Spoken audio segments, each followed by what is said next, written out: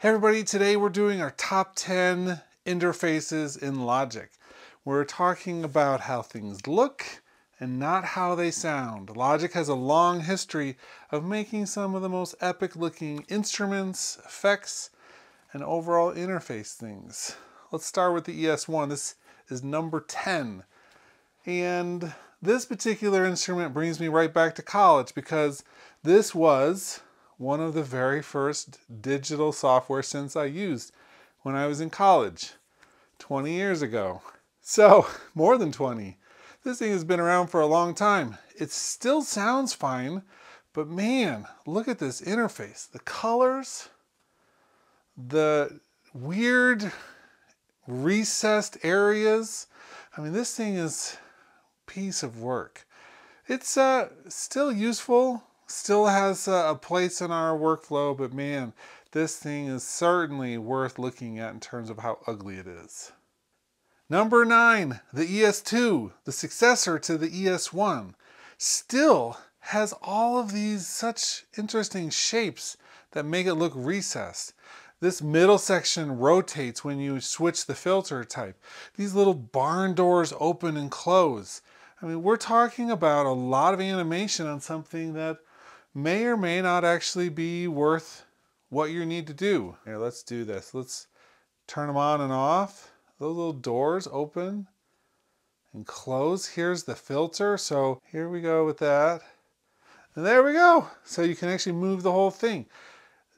This matrix right in the middle, this is something that we've had in a number of different instruments from this era of Logic. And it just is, I mean, sure, it gives you all the information, but everything has to have these little different shades. It can be hard to read.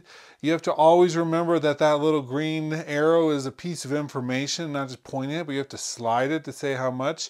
Very efficient in some ways, outdated for sure, but this particular piece of Logic, I think there's so many ways to improve that strip and what we do with it. Number 8. The Evoc 20 Polysynth. This is actually a really great instrument which combines vocoding with filtering and a synthesizer.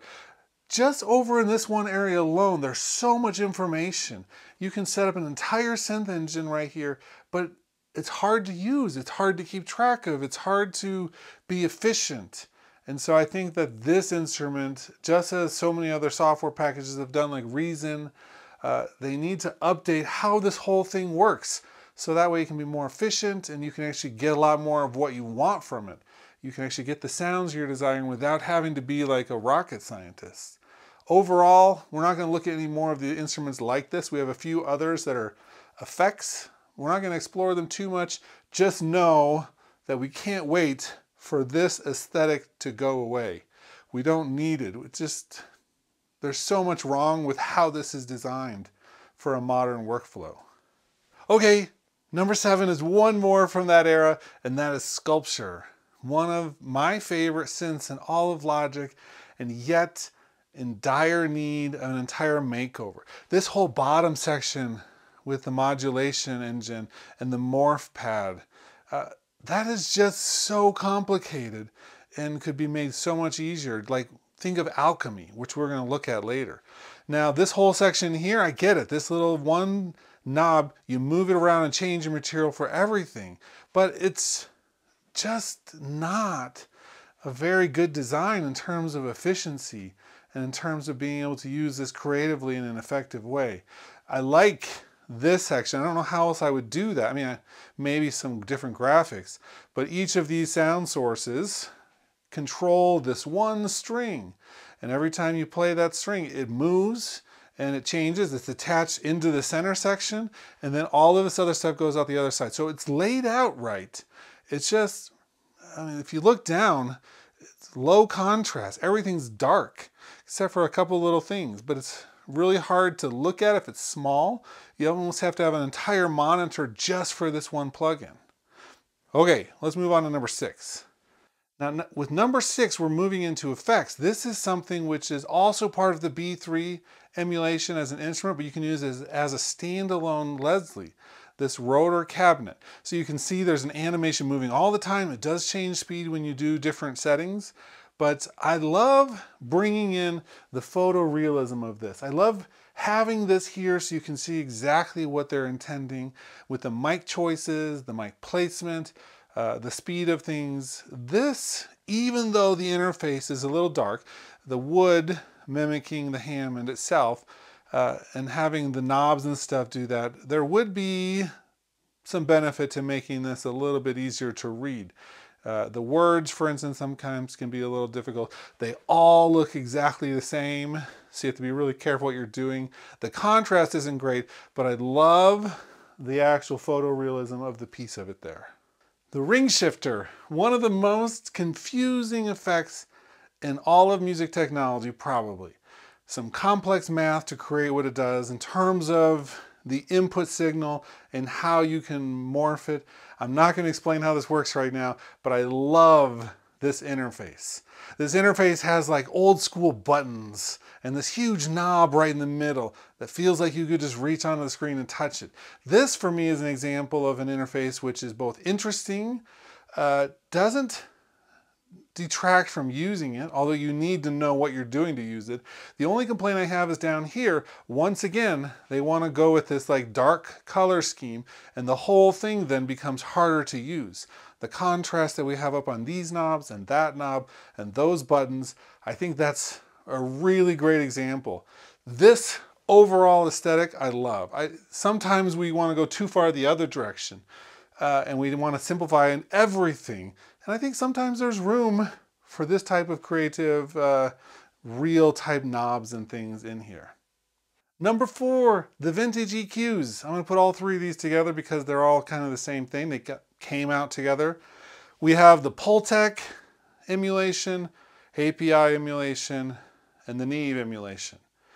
If you've used the actual hardware, you're going to recognize the knobs on each of these and the sliders on that, even that. These have that feel. And I love how sometimes we can take something that's vintage, something that's analog that we don't have access to easily, do a digital model of it, and all of a sudden bring that feel in graphically so that we can have that little bit of flavor, not just how it sounds, which these sound great, but how it looks. And so I like that we have that. They're easy to look at. These original designers had it right. The dark faceplates, the white contrast, you could easily see where you were. More so, you're not going to get this sense in Logic, but you could tell so much by grabbing that knob. It had a different shape, so you always knew exactly where it was just by putting your hand on it and turning it. You wouldn't have to always look. You could just reach and know instinctively where things were. I love these interfaces. Number 3 is Chromaverb. Chromaverb may be a little controversial. I think that there are some things that people like about it and that don't like about it. I like how it sounds. If you know how to use reverb, you're going to make it sound great. But I really like the interface. And this middle section here, when you put sound through it, it lights up. And it can tell you a lot of information about the sound. Let me show you.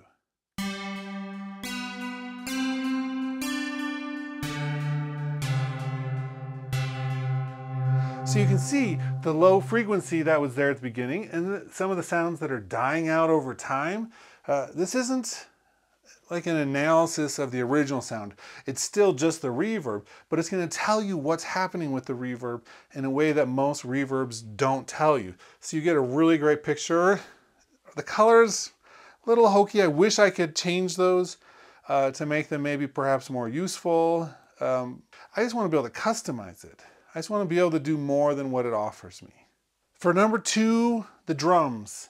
Now we have 2 wildly different ones right on the screen. We have our drum synth, which I love.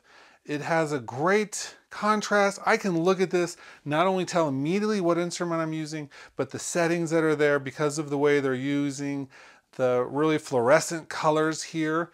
It also switches depending on what drum you're using, which is nice. And then of course the drum kit designer, which is also used in the drummer track. I wish it did more in terms of animations when you're using them, but perhaps that's something that's unnecessary. I just really like it. The other drum thing that we have would be the drum machine designer, which has a whole grid, but it has this in there and it has samples in there. And I think that we just have a lot of really great percussion stuff that brings stuff as you're using it. So I can look at this and tell what kit I'm using, and that's actually relatively accurate. Just the same way I can look at this and tell what's going on. Honorable mention. This is alchemy. We're not putting it on the actual list, partially because, well, this interface is nice and it's very informative. It's clean. It gets a lot of information to you at one time. I can see everything to a certain degree that's being modulated on the front of this. Plus, everything changes depending on what you've clicked on. You have a really cool performance thing. Effects has one of the best browsers for samples in Logic. In fact, they should really take what this has as a browser and use it for all of Logic. It'd be a step in the right direction. But overall, it's still just alchemy. I mean, we have a lot of things that are looking like this now. We have all of the fat effects and the step effects and a bunch of other instruments that are in here. In addition to this, as kind of a mention, honorable mention, I would say that something like the retro synth is cool and should probably be on this list, but it's not. I would say that there are some other things that are out there which could have gone on this list, but I think I'm getting a good representation of the interfaces and the cool stuff that we have here. Let's move on to number one because it's my favorite. Number one, our guitar tools. Our amp designer, which I think is really cool. And while it's not perfect, and there's some other third-party things which people talk about being better, I've had great results with this. I think that it's really nice to be able to have access to a lot of tools, a lot of different heads and speaker sets, and we actually have a whole point here. We can change microphones and microphone placement, and then tied in with that, the pedal board. Pedal board just gives me all of that aesthetic that I'm looking for when designing some of these sounds. You can do things like splitters like you would on an actual board. I mean, you take off the pedals and the bottom looks like what you expected. They really did a lot with this. I think it's time for an update in terms of this. It's been around for a long time in the same kind of way, but both of these I think are a perfect example of when you're working in the studio and someone says, hey, what do you got for guitars? And you pull this up, and I've never been in a room where someone doesn't go, oh, I'm interested to see how that works. I want to know how that sounds. So it's really interesting, and I think that this is something that's really cool part of Logic. Is it really number one? I don't know. I think I really like it. I think that it brings a lot of what I'm looking for with these tools. What would be your number one? Make sure you share that below. I'm curious to see.